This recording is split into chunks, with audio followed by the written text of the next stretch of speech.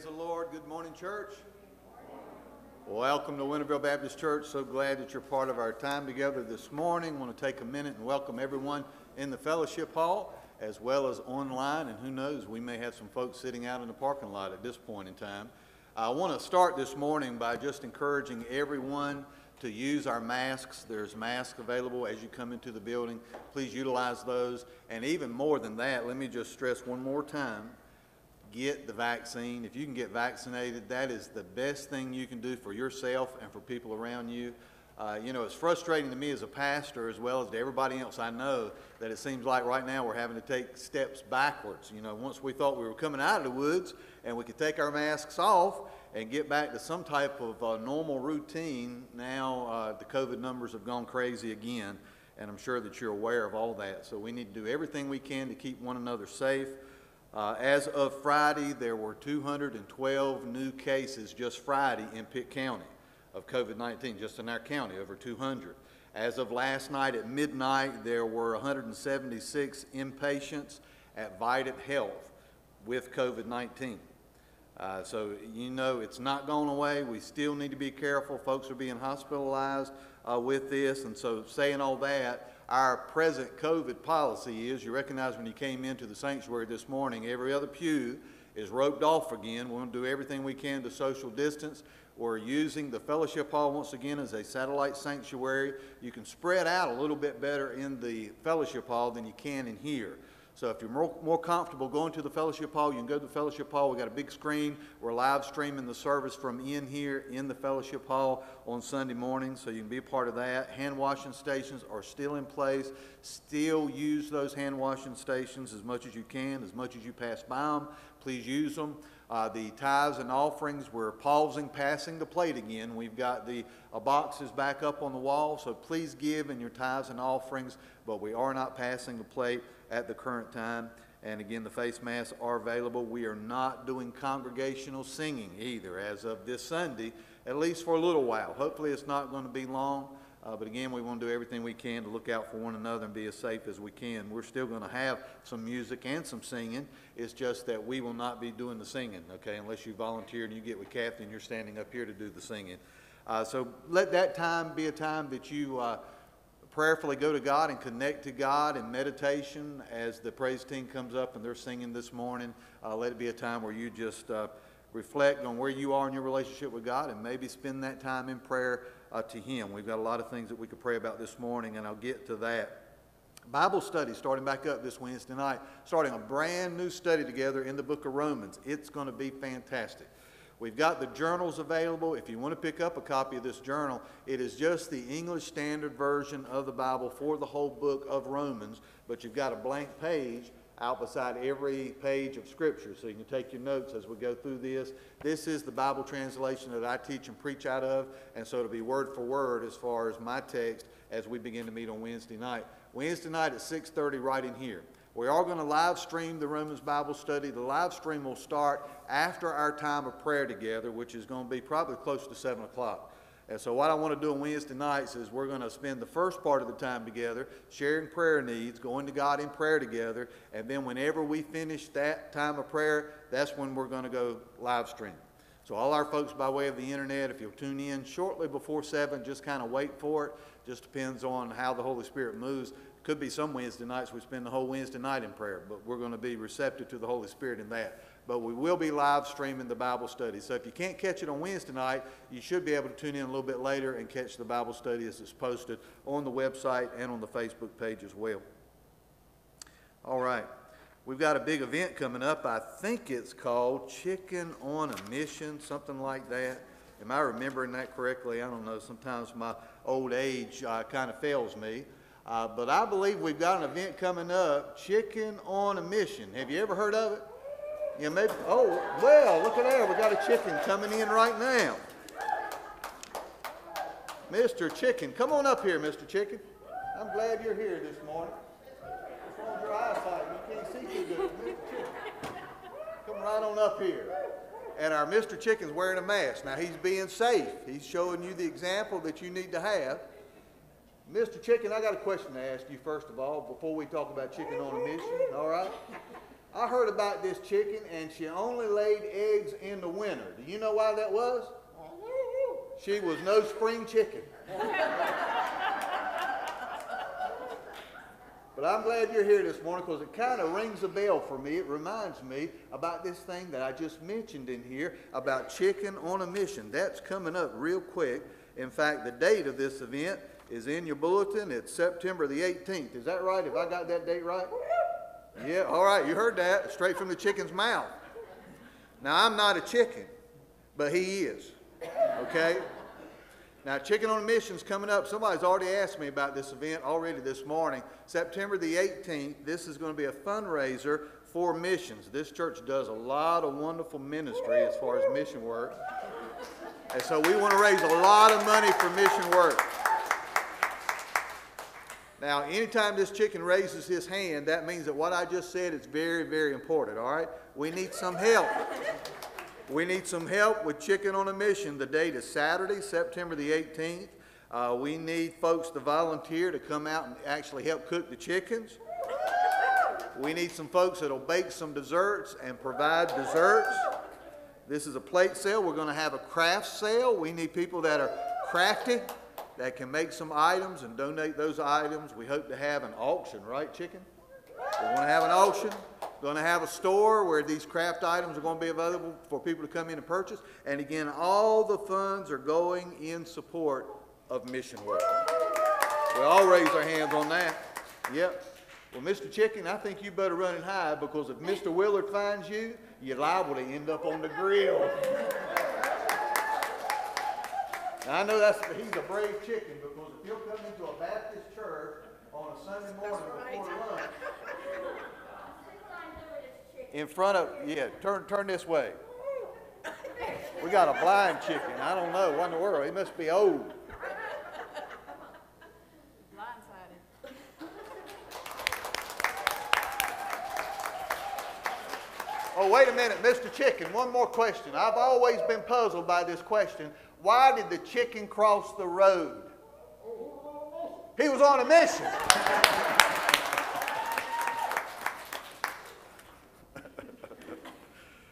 Oh, glory.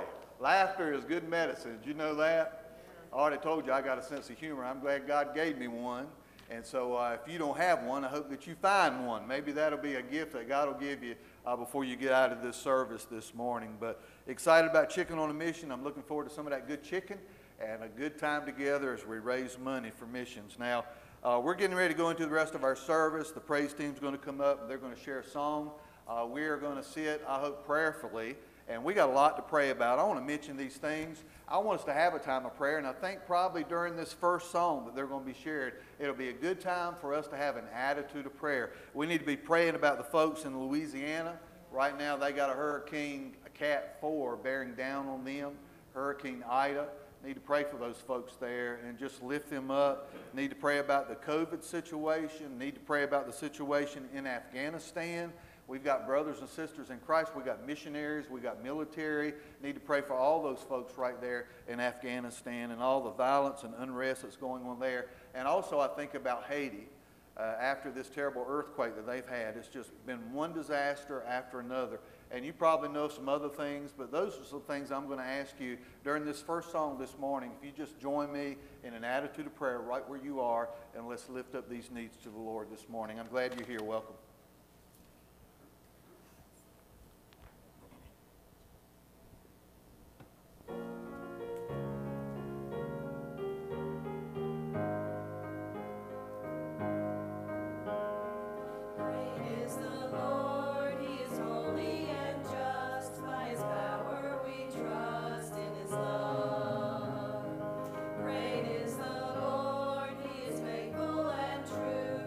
His mercy he proved.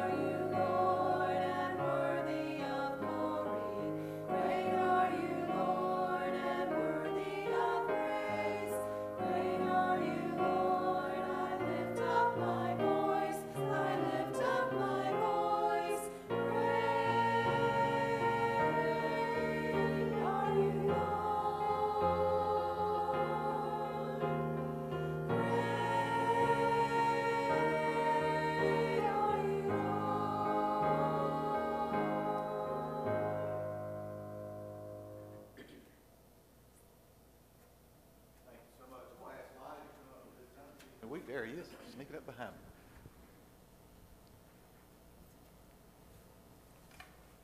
Good morning, everyone. First of all, I'd like to shout out a big thanks for all that took part of the Watermelon Festival the past 3 days. All the cutters that come out and slice the watermelon for the community. It was very hot, but we had a lot of people there, and I really appreciate those that come out and cut, those that are even come out and did double duty, triple duty to get everything cut. So it was a blessing to be able to serve others in that way and see the joyous and smiles of all the fellas, and especially the little children that got free watermelon. So our scripture verses today is in Psalm 96, verses 1 through 4, and it goes like this. If everyone would stand for the reading of God's word.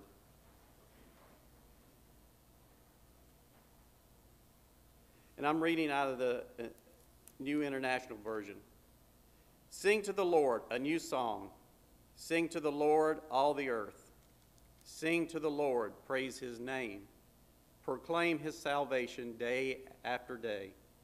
Declare his glory among the nations, his marvelous deeds among all peoples. For great is the Lord, and most worthy of praise. He is to be feared above all gods. Let's pray together. Most gracious Heavenly Father, we humbly come before you in this sanctuary, your house, to praise you and worship you and provide you the thanks and the gratitude for what you've done in our lives. You have blessed us so much, and we just thank you and cannot thank you enough for that. Father, we live in a world that you created, and we see a lot of things in it that is disturbing, that is a burden to our hearts. People suffering through hurricanes, through fires, through health conditions, pandemics that we have been through over the past 1.5 to 2 years. But let us not forget that there's other things out there that's not well with this world. There's homelessness. There is famine. Father, all these things may be a burden and a suffrage on your people. But let us always remember the good things. You have made so many things good. You've made us. You've made the flowers. You've made the seasons. You've made things that provide us joy and celebration. So don't ever let us forget all the good things, for they're there if we just like to take the time to look and notice them. Father, we are servants to you. Use us, use me to minister to those in need. Your love is unbounding and unsacrificial. We thank you for that, Father. Allow us to be attentive to the needs in our community. Give us the desire and the resources to reach out to others to help them in whatever path or whatever issue that they're having. Father, we ask that your Spirit be with us today, dwell within us, cleanse us, so we may take in your word and make us a better servant, a better Christian, a better brother, sister, and a better community that we live in. We love you, Father, and we ask you to continue to bless us. Bless this congregation. We lift up Pastor Mike and his ministry to us in this community.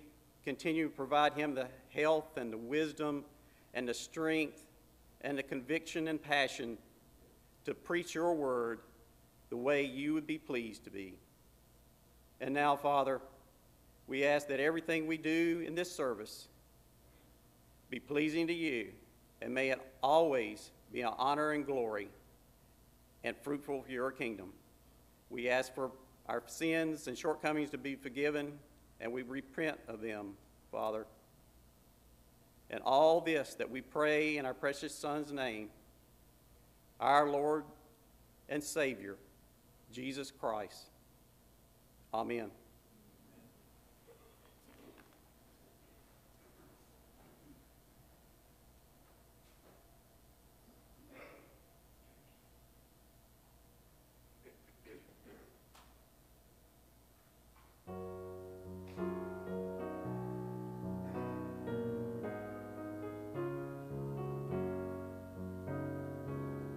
Lord, the light of your love is shining in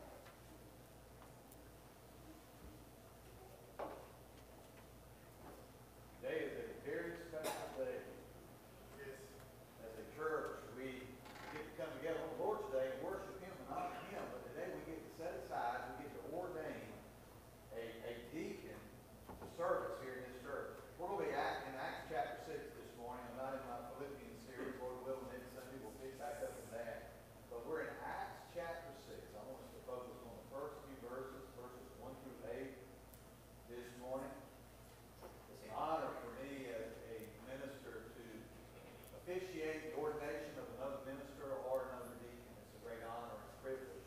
And I'm thankful for the way that God continues to supply every need that this church needs and every need that His church needs in general. God's always faithful. And we need folks that are willing to step up and willing to serve.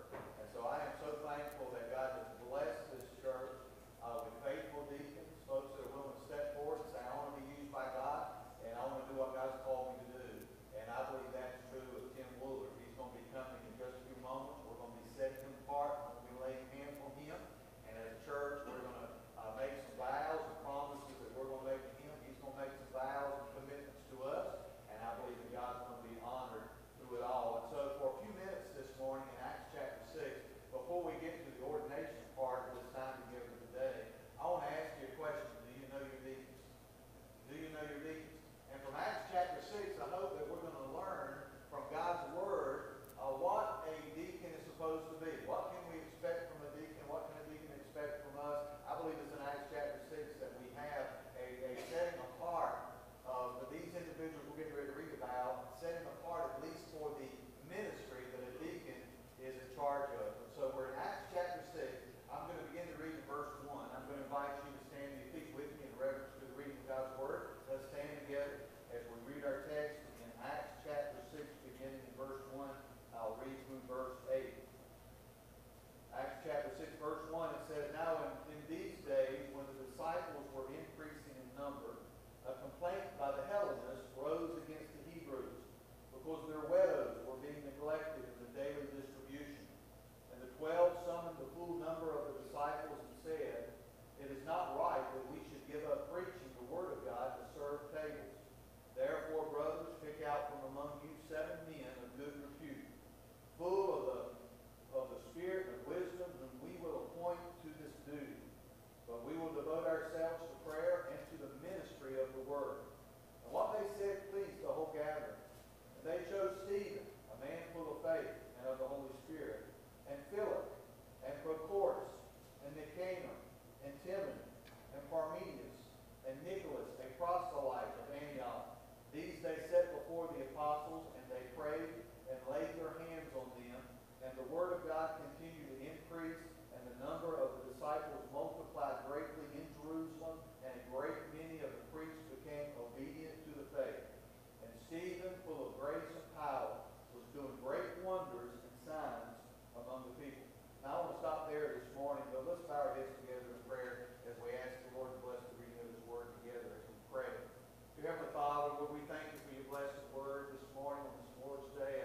I thank you for the wonderful time of worship we've already participated in. Thank you for the singing and music and, Lord, all the ways that you remind us of open doors of opportunity you set before us. And I pray, Lord, we'll be faithful to each and every one of these opportunities, and even this opportunity we're given right now, this moment, to receive your word. I pray that our hearts will be open to that. I pray that you'll be honored and pleased in every word that's about to proceed from my mouth. I do not want to hinder things. I do not want to get in the way of things. God, I pray your Holy Spirit will have free reign in this time together. And because of that, I pray souls will be saved, maybe around the world through the gift of the internet, but even right here in this house on this day. And we'll give you praise for what you're about to do in Jesus' name. Amen. Amen. You may be seated. Grab my mask. Have you ever forgotten your mask?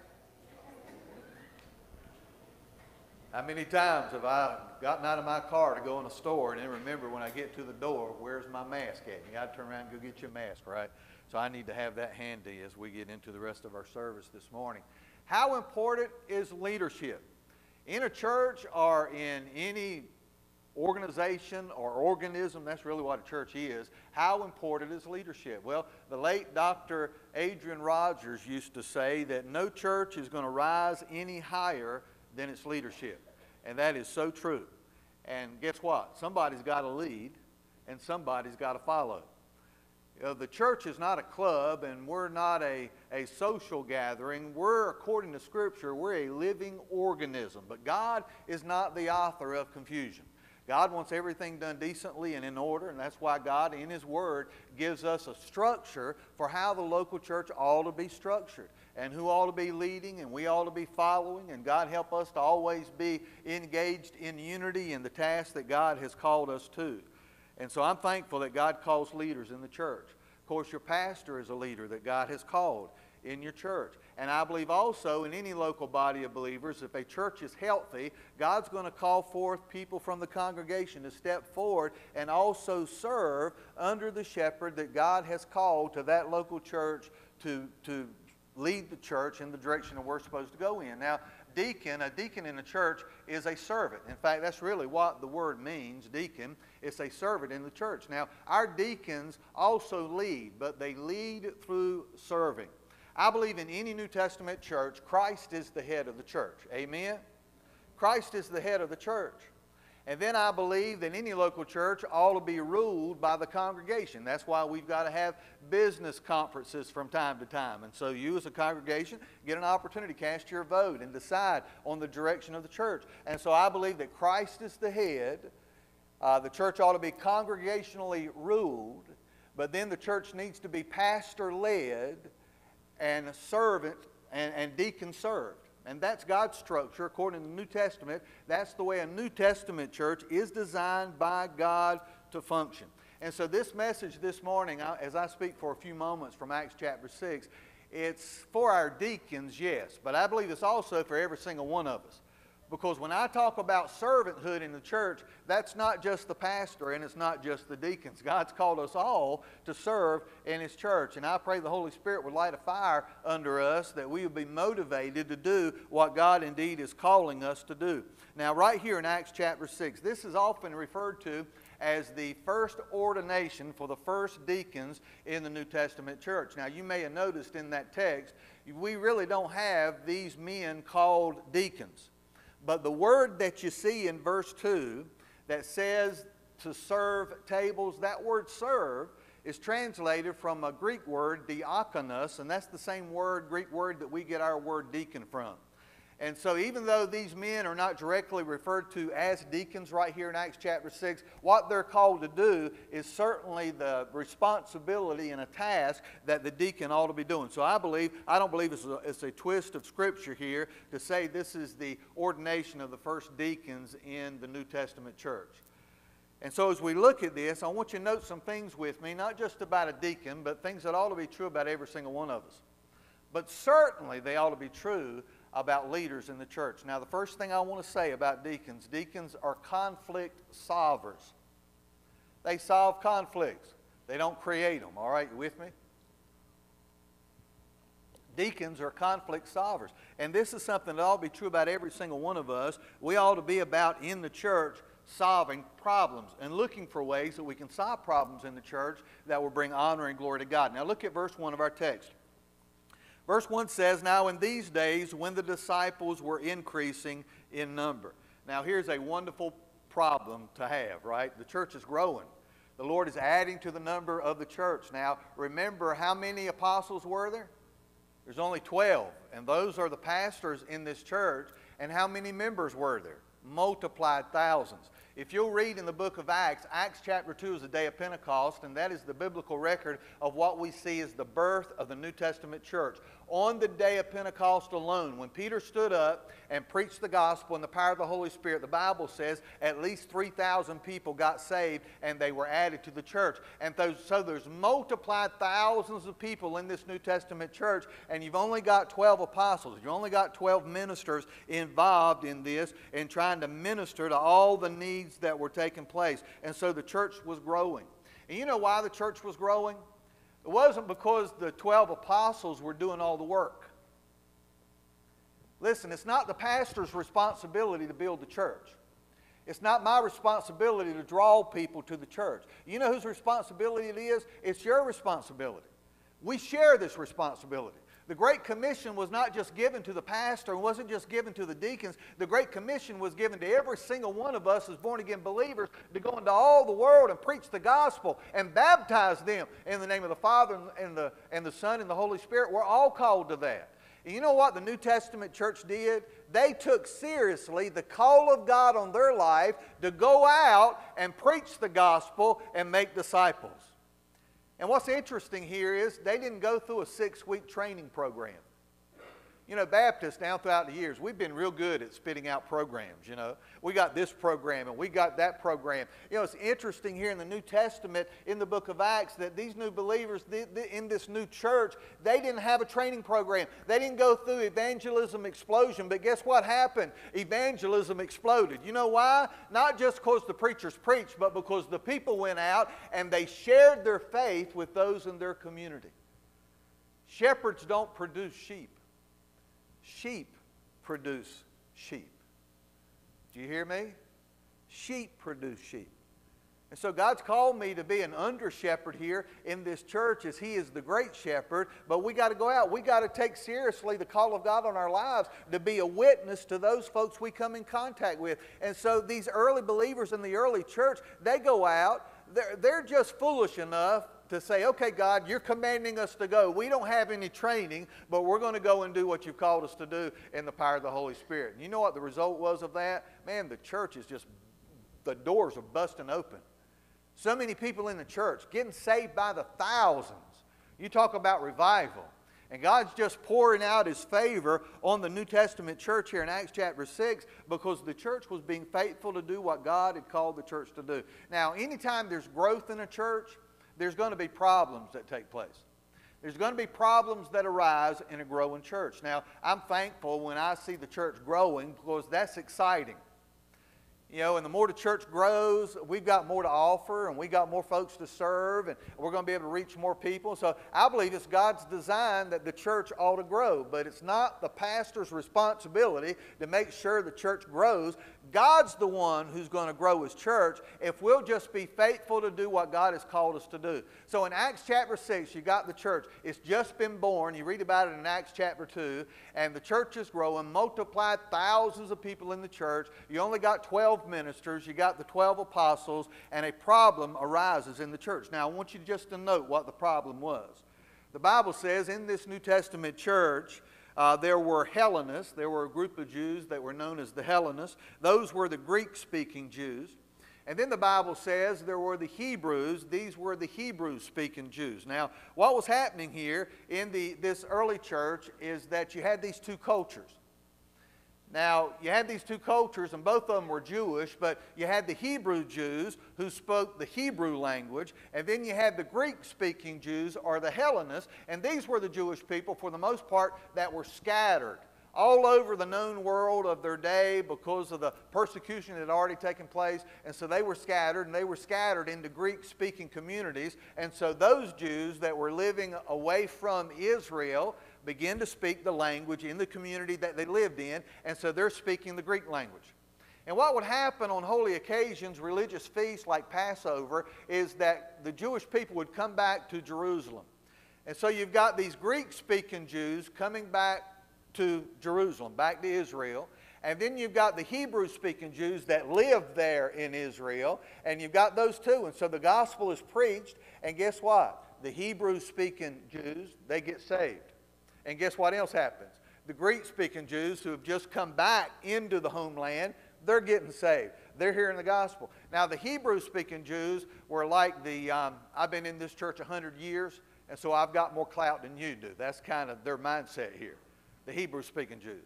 The Greek Jews, they're coming in from foreign lands again, and they're speaking the Greek language. Now, what happened in the early church in the book of Acts is the church was under great persecution. And people, wealthy people like Barnabas would come to the New Testament church and they would give financial donations. And they'd give these gifts to the church in order to minister, especially to the widows in the church.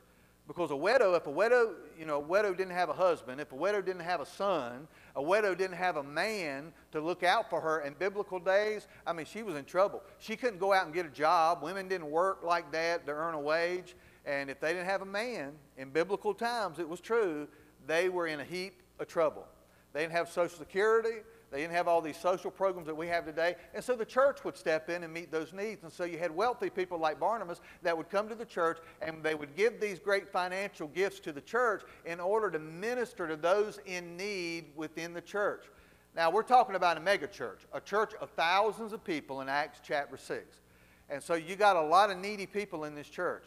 And what was happening was the Greek-speaking people in the church who had gotten saved, who had just come back to Israel, they began to notice that it looked to them like the people that were in need among the Hebrew-speaking Jews, they were getting favored above the Greek-speaking Jews. The widows were getting more money. They were getting more food. And so when the apostles would dish it out, it looked like to the Greek-speaking Jews that the Hebrew-speaking Jews were getting a little bit more than they were getting. And so they come to the apostles, to the ministers in the church, and they say, look, we see a problem going on here, and here's the problem. Now, it's interesting here that the ministers in the church, they come before the congregation, and they say, we've got to have a solution to this problem. We cannot leave the preaching of the Word, the teaching of the Word, the studying of the Word to take care of all these matters that are arising in this mega church that we're trying to lead and trying to shepherd. And so they go before the church, and these are problem solvers, you see. Deacons are conflict solvers. They don't come before the church and say, okay, we're going to pull out a remnant of this church, and we're going to go down the road, and we're going to have the First Baptist Church of the Hebrew-speaking Jews, and then we'll have the First Baptist Church of the Greek-speaking Jews. They're not about division, see. We need people in the church who will step forward and say, I want to serve, I want to lead in this church, and I want to be about resolving conflicts that may arise in the church. And they do arise. And so we need to be people that are seeking resolution of those problems and not those that are stepping in and choosing sides. And I believe deacons ought to be real leaders in the church, ought to be problem solvers, not problem makers. And also interesting here that the ministers in the church realize, the apostles realize, we can't do it all. And I know as a pastor, I can't do it all. And we're supposed to meet one another in the middle and join hands and hearts and be determined that we're going to serve the Lord in this church. And anytime there's a crisis, we're going to do all that we can to resolve the crisis. And deacons are here to serve, and deacons are here to relieve a lot of the problems that would burden down a pastor, that would keep a pastor from studying the Word of God, preparing to stand in this place, and also in prayer. It's interesting here that the apostles said, you know, once this problem is resolved, they say now we can spend our time in prayer and in the study of the Word. That is the most important thing that a pastor can do. You know, in this church, I'm thankful that we've got a deacon family ministry. And what that means is every member in this church who's active, you have a deacon assigned to you. And those deacons have a list of families that they're supposed to minister to. And so I hope that you know who your deacon is. In fact, I would ask for a show of hands, but I'm kind of leery to do that because I'm afraid I wouldn't have many hands going up. I hope you know who your deacon is. If you do not know who your deacon is, please come to me and let me know. Because our deacons are supposed to be letting you know, I'm your deacon. And so not only do you have a pastor, but you also have a deacon that you can call on. If you've got a ministry need, you can call on them, and they're there for you to minister to you. And by the way, there's no way that me, one man, there's no way I get everything done that I need to get done every week. I mean, there's no way. I never get to a week where I feel like I have done all the visitation I need to do. I've done all the study I need to do. I've done all the responsibilities. Never a week that goes by that I feel like I have completely fulfilled all those responsibilities. So the deacons in the church, they're called forth in Acts chapter 6 to help relieve the leaders of the church, the pastors of the church, the ministers of the church, of all these other things that would keep the minister from doing the number one thing that ought to be a priority in any New Testament church, and that's the preaching of the Word. Listen, I don't get my sermons off the internet. It takes me hours every week in study and prayer just to be prepared to stand in this place to bring you a message from God's Word. How in the world is the pastor ever going to get a word for you from God if he doesn't spend time with God in the Word and in prayer? And the pastor is not supposed to do all the visitation. Now, some of you aren't going to like that, but that's just biblical truth. If you always felt like the pastor is supposed to be do all the visitation, that is not a biblical perspective of what a pastor is called to do. In fact, I would say this, sometimes it may be a good thing if you're in the hospital and you look up and the pastor is not standing there. I mean, if you happen to be in the hospital and Pastor Mike walks in and I got a dark suit on and a white shirt and I'm leaning over your bed, that might be an indication the doctor just told your family he's dead, she's dead, they're gone. And so it might be a good thing if you look up and you don't see Pastor Mike, maybe you see a deacon. You know what? If that happens, what you ought to do is give praise to God instead of grumbling and complaining. The pastor didn't even come to see me. You ought to give thanks to God. The pastor ain't here, so that must mean I'm going to live to see another day. Hallelujah. You ought to make it a point of rejoicing. Now, don't leave this place thinking, you mean tell me if I'm dying, Pastor Mike, you're not going to come see me? If somebody calls me and lets me know, I'll do everything I can to come see you. But don't get bent out of shape. I'm just saying the pastor is one man.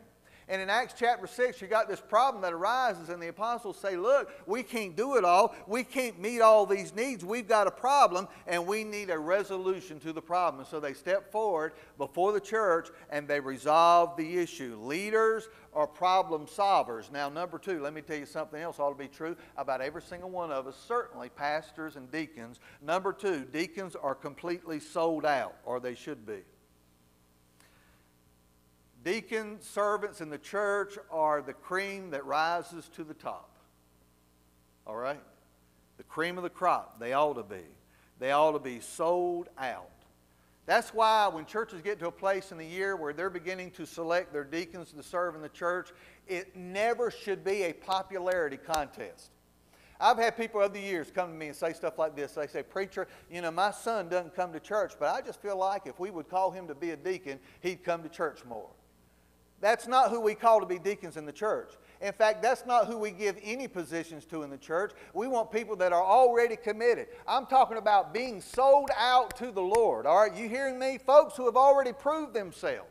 In fact, when the Bible talks about qualifications of a deacon, that's one of the qualifications. It needs to be those who have proven themselves faithful already. And so you don't give positions of service in the church of the living Lord to folks who aren't even coming to church in hopes that they'll come to church. You need folks who have already shown themselves faithful in the church that you call to these positions in the church. And the same is true in this position of deacon or servant in the church. Now, look at what's important in selecting these men. It's not a popularity contest. First of all, it talks about their character. Character matters to God. Character matters to God. You don't call somebody to serve in the church, whether it's a deacon or any other position of service in the church. You don't call somebody that's as crooked as a dog's hind leg. You ever heard that expression? You don't call somebody that's dishonest. You want to call somebody a good reputation, right? You want to call somebody who's living a life above reproach. Somebody who's living a life in such a way it's not giving anybody any reason to point a finger of blame or shame at them. They're just living above reproach. Look at what the Bible says in verse 3. Verse 3, it says, therefore, brothers, pick out from among you 7 men of good repute. That means people of good reputation. Folks that are out in the community living the way they ought to be living.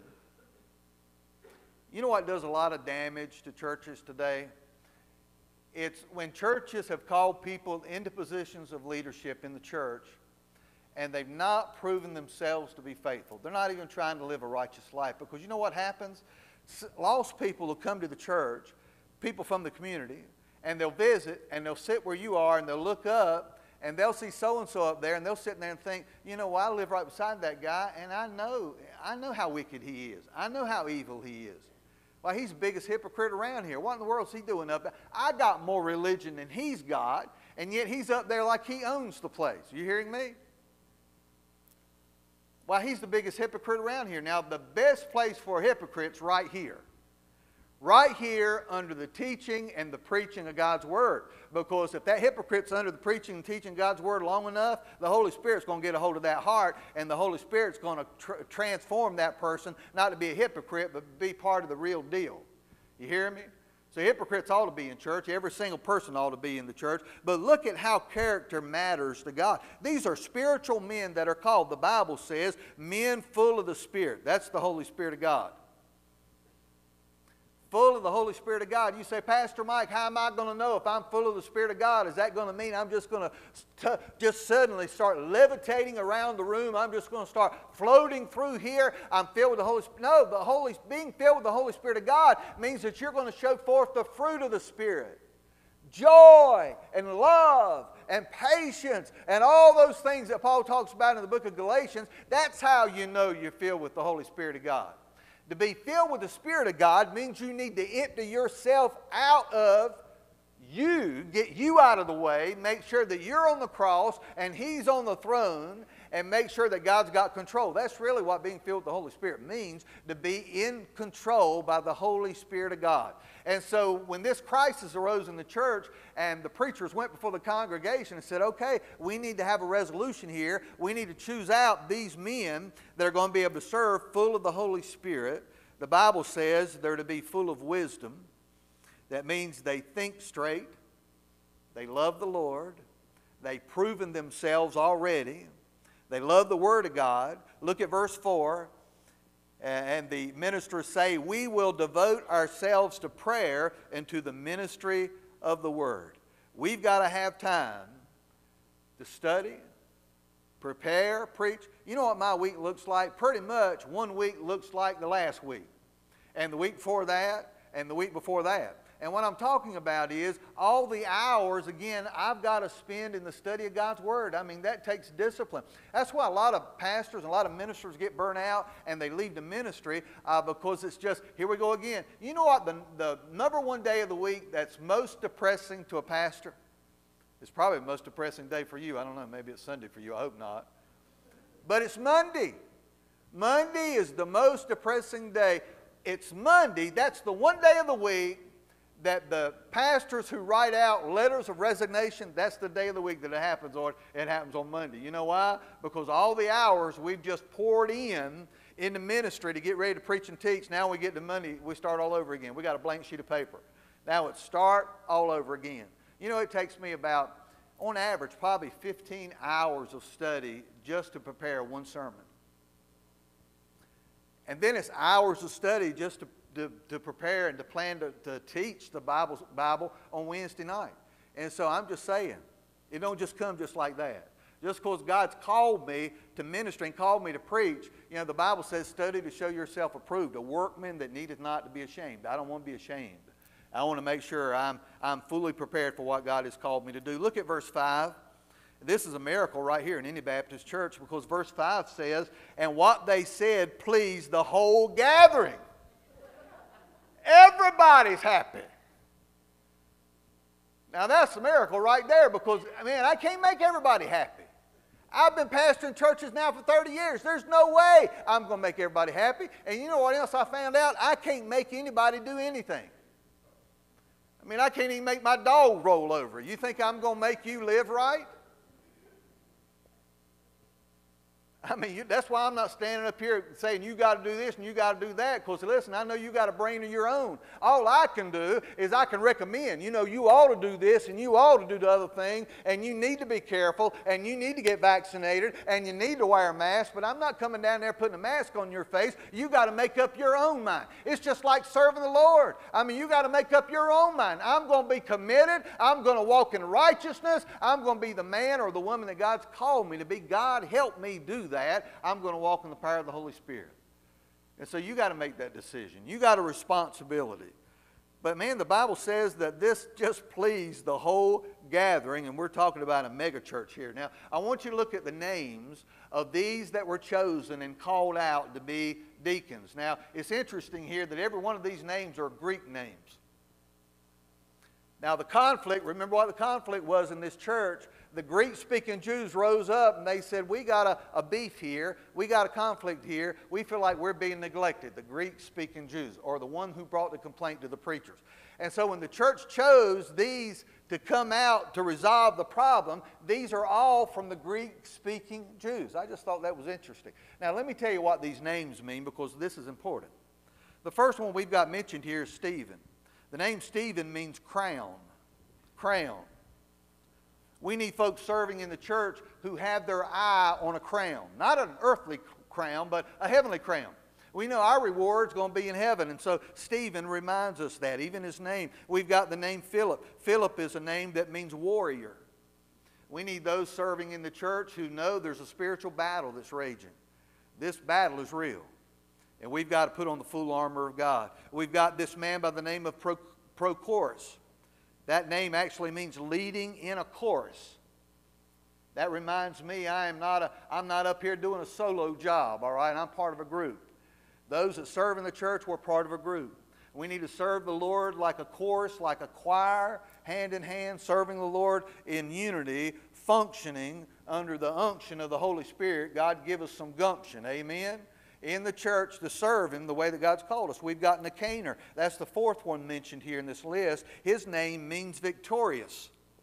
We don't need people serving in the church who have a victim mentality. We're victors. We're more than conquerors through Christ. We've got Timon mentioned. That's kind of, we're ordaining a Tim this morning, right? We got our own Timon right here, Timon Woolard. We're going to ordain him in just a minute.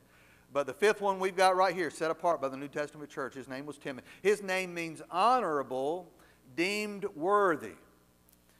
We need those serving in the church who see serving in the church as worthy. It's a worthy calling.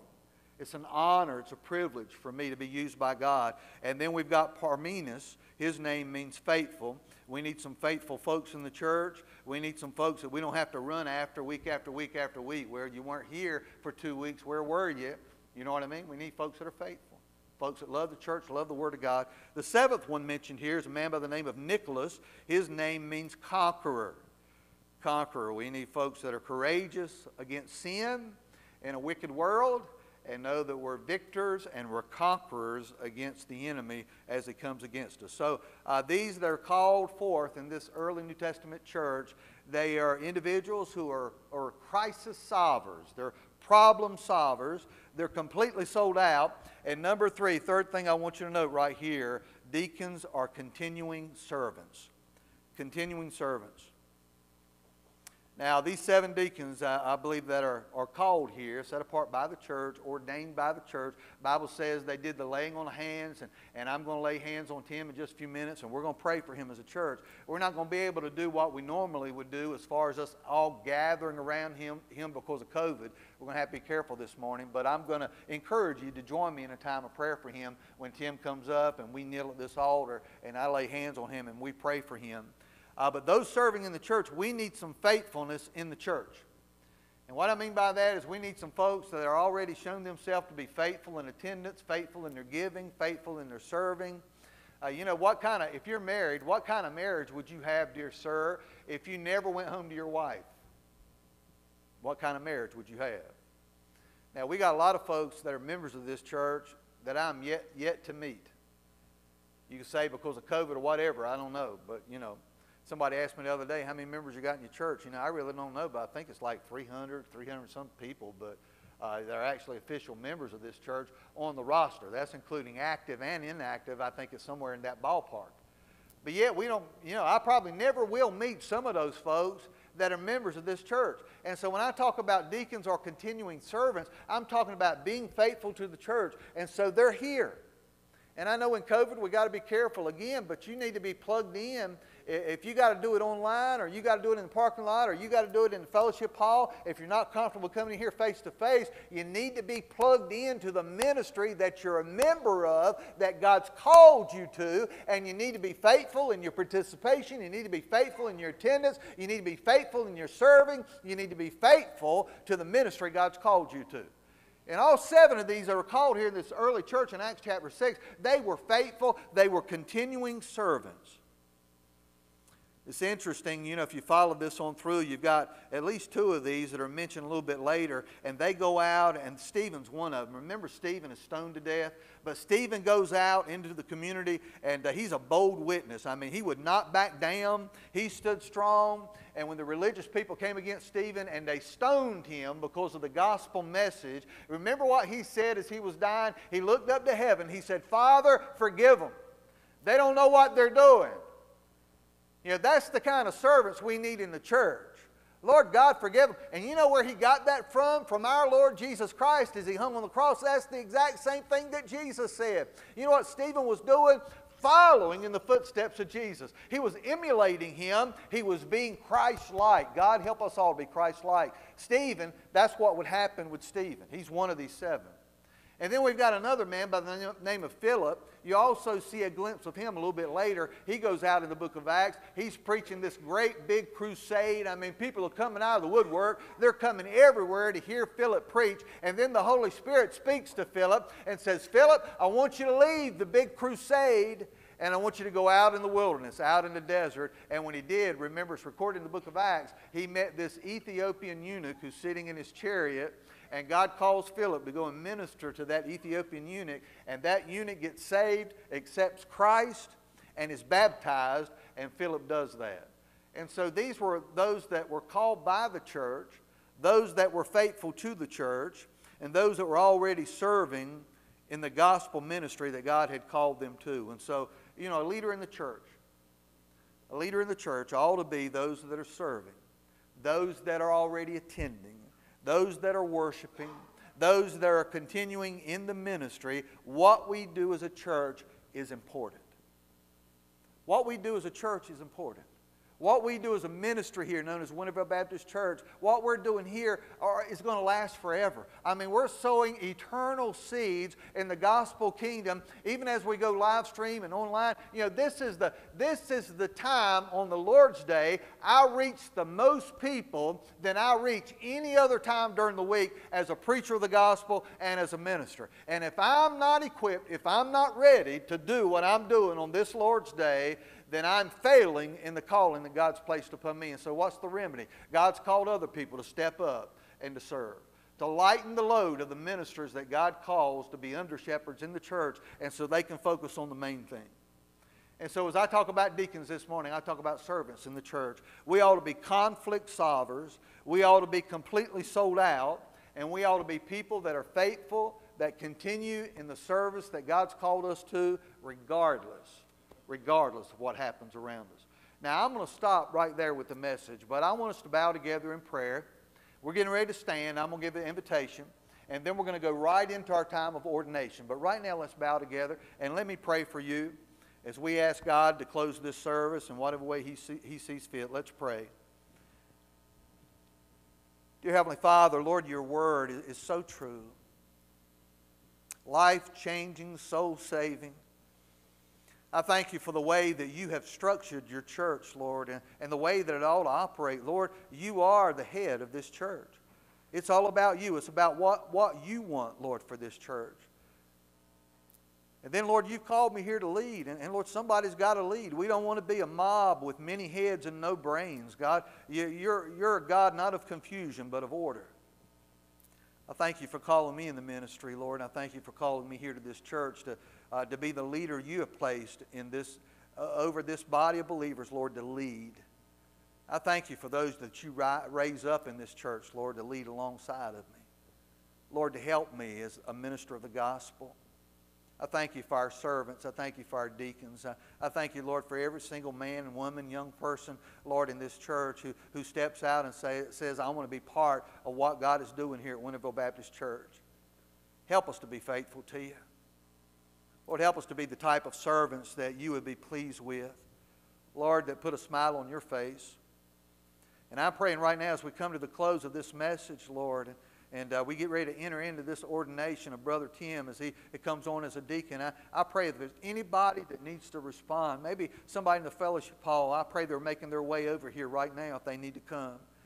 Maybe folks by way of the internet, I pray that you would hear their prayers as they cry out to you. Maybe somebody's getting saved on this Lord's Day. Maybe somebody's rededicating their life.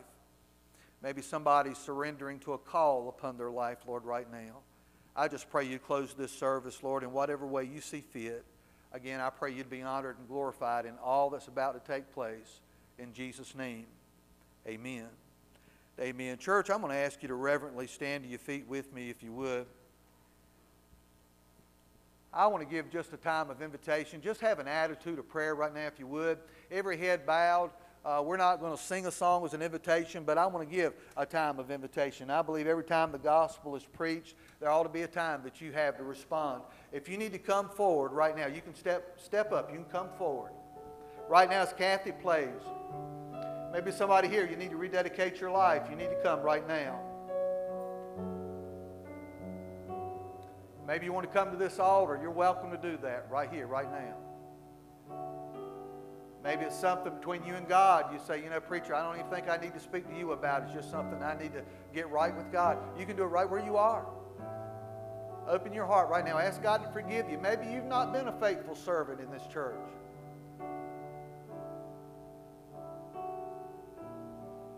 Maybe if you're honest, you'd say, you know, I've not really been a peacekeeper. I've been more of a troublemaker.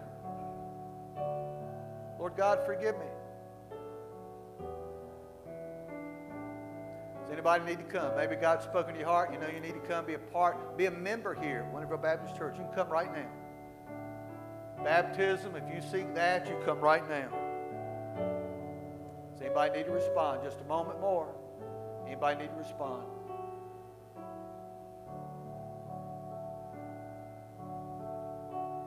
Anybody need to respond? It's not too late. You can come right now.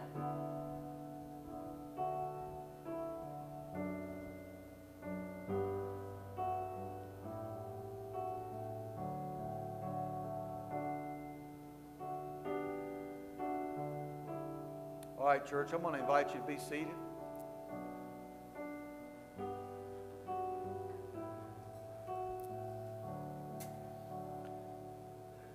As we prepare to enter into our time of ordination of our new deacon, let this song minister to you. As you have a prayerful attitude, pray for Tim as he's coming, as he's going to be ordained, and pray for all our deacons and servants in this church.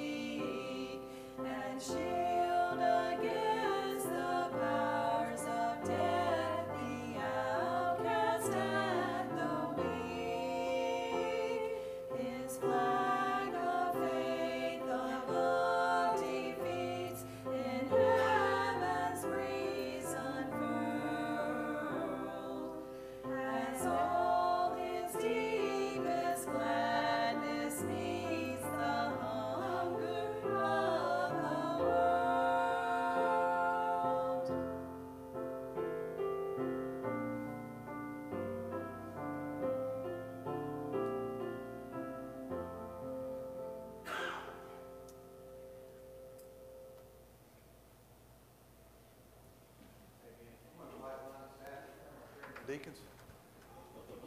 Has Tim made his way down? Where's Tim Willard at?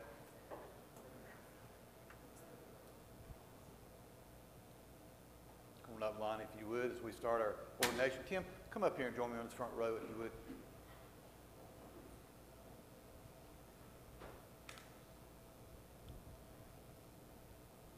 Sit right over your mom, if you like. As Lonnie Stafford, one of your current deacons,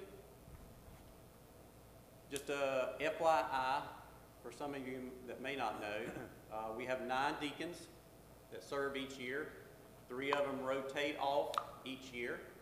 So it's a 3-year service period. And from your votes this year, the new deacons are, and if they would stand, Willard Joyner, Tony Cook, he's there in the back, takes care of all the audio-visual stuff, and the new deacon that we're going to ordain today, Tim Willard. Please stand.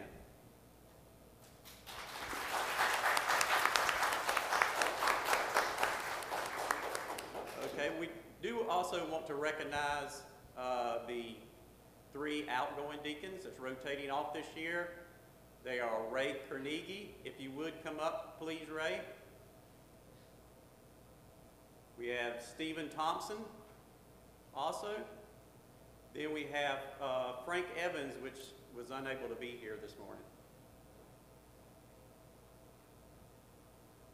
We want to thank you, and I personally want to thank each one of you that's rotating off, Steve and Ray, and especially Frank, for their service and commitment over the past 3 years. Yeah. And I would recommend if each one of y'all take a time this after the service or sometime soon to acknowledge them and thank them for their faithful service to this congregation.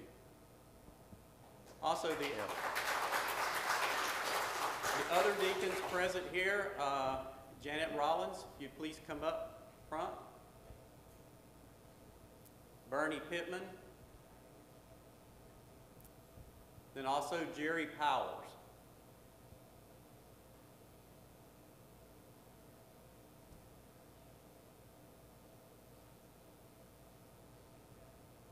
And Lonnie Stafford.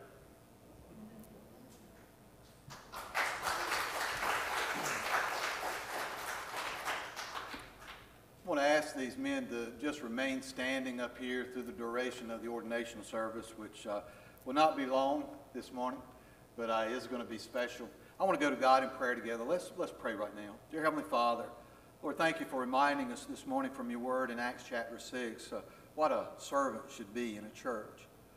And Lord, I thank you for the way that you provided for the ministry here that belongs to you. And Lord, you know our hearts. We want to be faithful servants.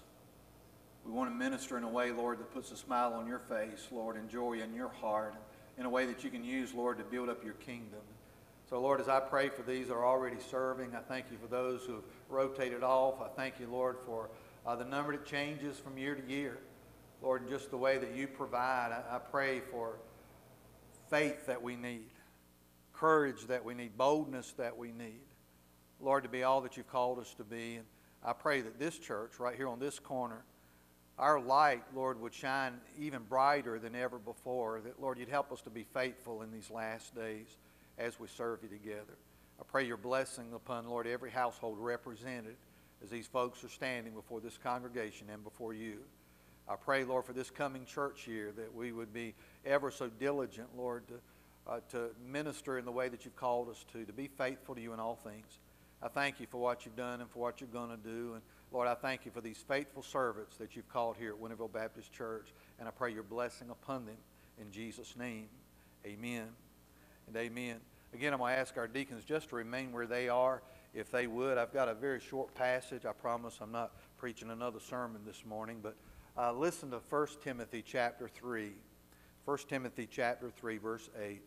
It says, "Deacons likewise must be dignified, not double-tongued, not addicted to much wine, not greedy for dishonest gain. They must hold the mystery of the faith with a clear conscience, and let them also be tested first. See, that's what I was talking about from Acts chapter 6. Let them be tested first. Then let them serve as deacons if they prove themselves blameless. And that word blameless there doesn't mean perfect. We know none of us are perfect. That word blameless means that I live my life in such a way above reproach. I want to be righteous. I want to be holy in the power that God gives me as a born-again believer. Lonnie, I'm going to ask you if you would to stand right over here in front of this table. Tim, I'm going to ask you to stand up here with me if you would. Tim Willard comes this morning as you as a congregation have called him to serve as a deacon. Now, Tim has never been a deacon before, and that's why we're doing an ordination service this morning. Usually they say once a deacon, always a deacon. You either are an active deacon or you're technically an inactive deacon, which I don't think any deacon's ever really inactive, but officially speaking, that's the case. But Tim comes stepping into a brand new area of ministry that he's never served before in, and that's to serve as a deacon here in this church. And you as a congregation have called Tim into this position. Now, Tim, I've got some charges for you this morning. I'm going to ask you a few things, and I'm here to remind you, so I'll tell you how you ought to respond, okay? As long as you're in agreement with that, I want you to respond likewise. But Tim, you're being called today to serve this congregation as a deacon servant. And I've got some questions I want to ask you.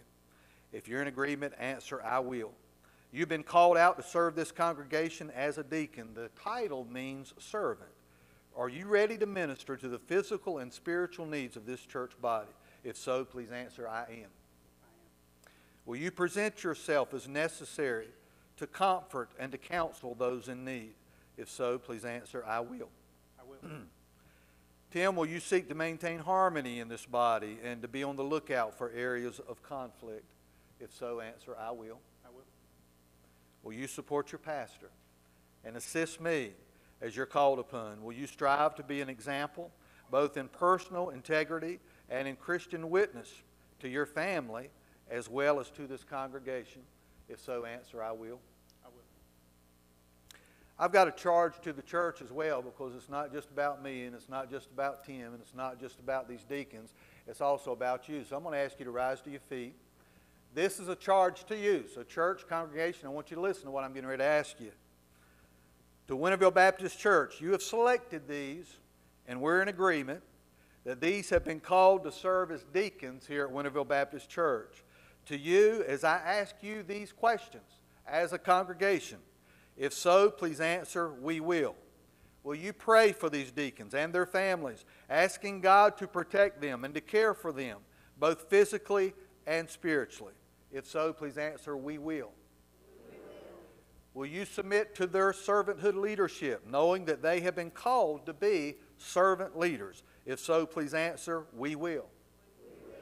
Will you seek them for counsel when the need arises and prayerfully consider their input and suggestions? If so, please answer, we will. Will you encourage them and their families, knowing that the ministry to which they're called will bring trying times and tough situations? If so, please answer, we will. Tim, I'm going to ask you if you would kneel right at this altar. I'm going to lay hands on Tim. Church, I'm going to ask you to remain standing if you would. And just in a prayerful attitude, I'm not going to invite the deacons to come up and gather around Tim because of COVID, but I am going to lay hands on him. And I'm going to invite his immediate family. If they would like to come up, they may participate in this part of the service with me if they would like to do that right now. But I want you to join me in prayer as I lead us, as we lay hands on Tim, in agreement with the text that we just read in Acts chapter 6. And laying hands on Brother Tim, we're just saying, we support this ministry that God's called him to. And Tim, I hope you know the rest of these deacons over here, even though they're not gathered around you this morning laying hands on you, they support you. And they love you. And they're here to serve alongside of you and to minister with you in this calling that God's placed on your life. So in a prayerful attitude, right where you are, would you bow your heads with me?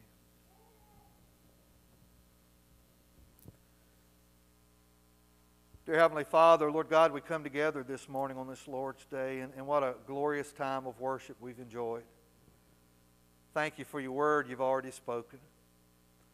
But right now, Lord, we come as a church in faith, and we gather around our brother Tim. I thank you for Tim. I thank you, Lord, for his service to me and my family already. Lord, I think about how he was so faithful. when Melissa and I, back a few months ago, had COVID, and we were shut up in the house for so long. I mean, Tim just went over and above and beyond. I thank you, Lord, for that spirit of servanthood in my brother. I thank you, Lord, for the way that he's always there, Lord, asking me, how can I help? How can I minister? How can I be a blessing to you and to Melissa and to the calling you placed, Lord, God's placed on you for this church? And so, Lord, I thank you for that attitude I already see in him. And Lord, this is a glorious day as I see him come forward, called by this church, I believe set apart by you to be a servant in this church. I know you've already given him all that he needs. He doesn't have to be fearful that he's going to fail. Lord, all he's got to do is just be so in love with you and so committed that he's going to be everything you want him to be. I pray you'd fill him with your Holy Spirit, Lord, to overflowing. Give him wisdom. Give him understanding. Give him discernment. Lord, help him as he continues to grow in his faith, Lord, just to be more useful, Lord, in your hands and in the power of the Holy Spirit. I thank you for blessing this church with Tim and his family. I thank you for the heart of a true servant. And I believe Tim shows forth that heart. And so I'm excited about these next 3 years to be able to serve alongside with Tim here in this church. And Lord, as well as the rest of our deacons, I pray you bless this body. Help us to have a servant attitude, to know, Lord, it's not about us, Lord, it's about you, and to follow you with our whole heart. So give Tim all that he needs, the love that he needs, discernment that he needs, knowledge that he needs, Lord, the patience he's going to need. Lord, the times he's just going to have to bite his tongue and rely on the power of the Holy Spirit, Lord, to help him deal with difficult people sometimes and even difficult situations in the church that arise.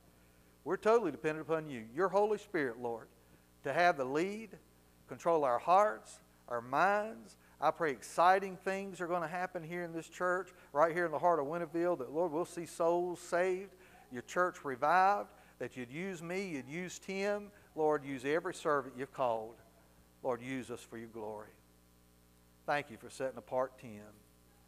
I thank you for this day and this ordination time. In Jesus' name, amen. Amen. Tim, I want to congratulate you and welcome you, brother. I love you in the Lord already. So thankful for you.